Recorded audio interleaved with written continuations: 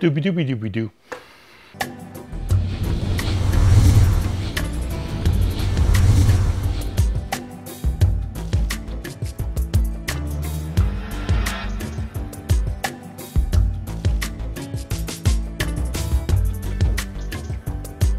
Okay, so for my cabinets, I got in 5 sheets of maple plywood.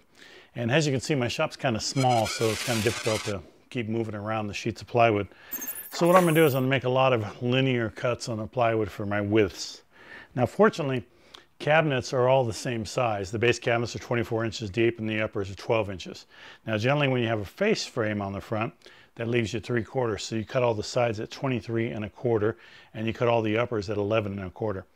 Now, in my case, I have a little bit of a tongue and groove there, so that's going to be another 1/4 inch I add to it. So instead of 23 1/4, I'm going to cut these all at 23 1/2. Now, I got this DeWalt track saw, and it works really well. I really love this thing. Well, love is a hard word, but I like it a lot.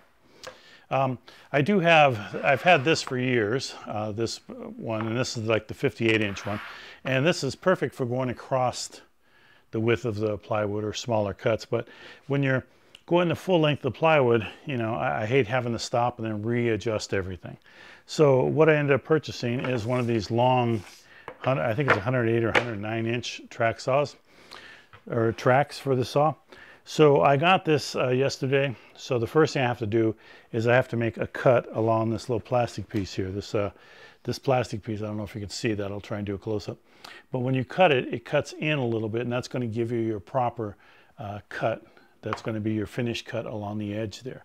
And that's what's going to help keep everything clean, because it's going to be your flush cut or flush edge right there when the saw blade comes up. So anyway, I'm going to make that first cut here.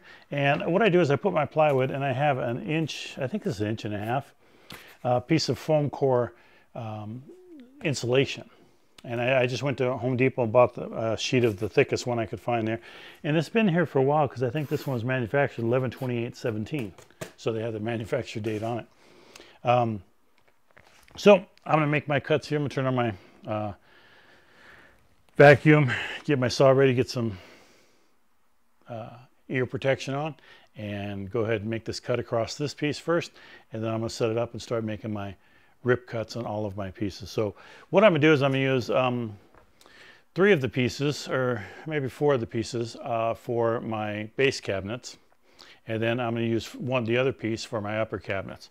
Now, the floor, most of my base cabinets have drawers, so that's not an issue as to you know, the ones that go in between everything.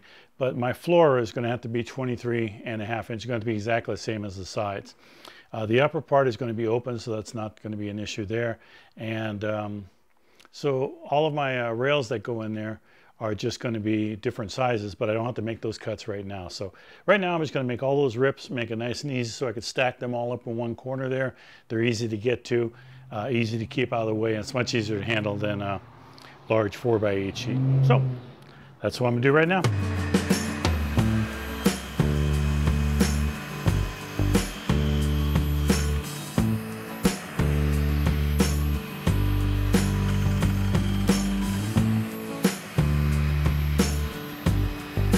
Okay, so what I've done is I've measured 23 1/2 inches and made 2 marks. I made one mark about here and one mark about the same distance at the other end.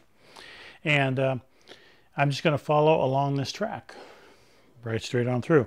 Now, at that end, I put a clamp like this one here, down there.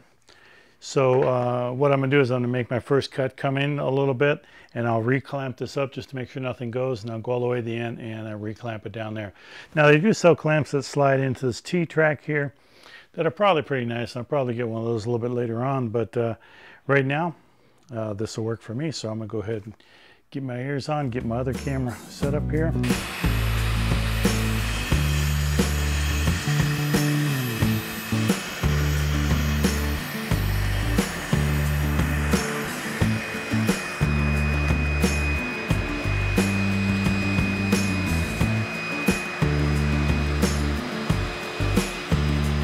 Okay, so there you go. Made my cut with the track saw. Move this on over.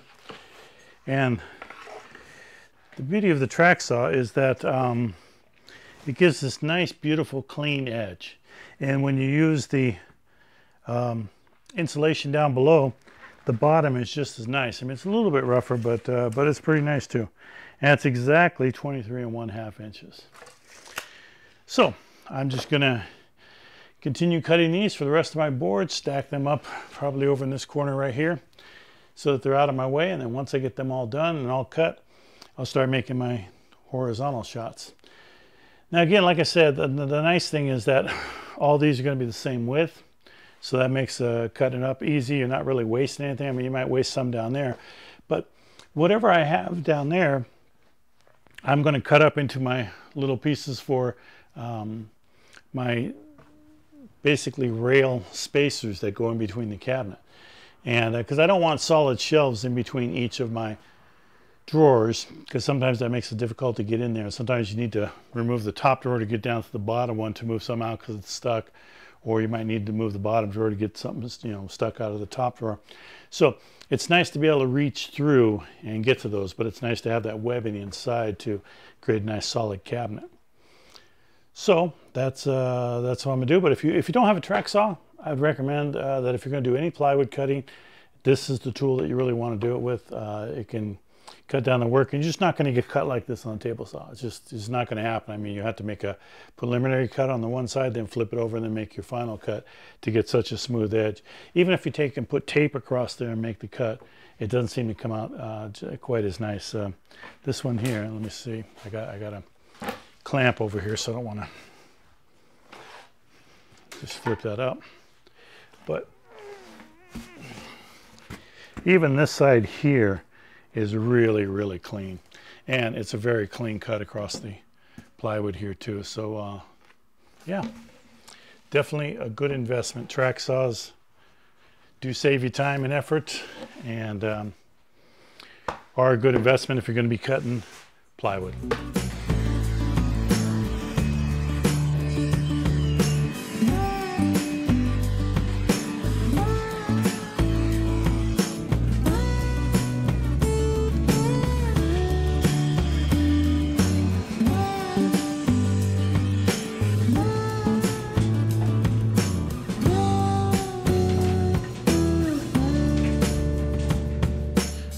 Okay, so now I have my upper sides and my lower sides over here.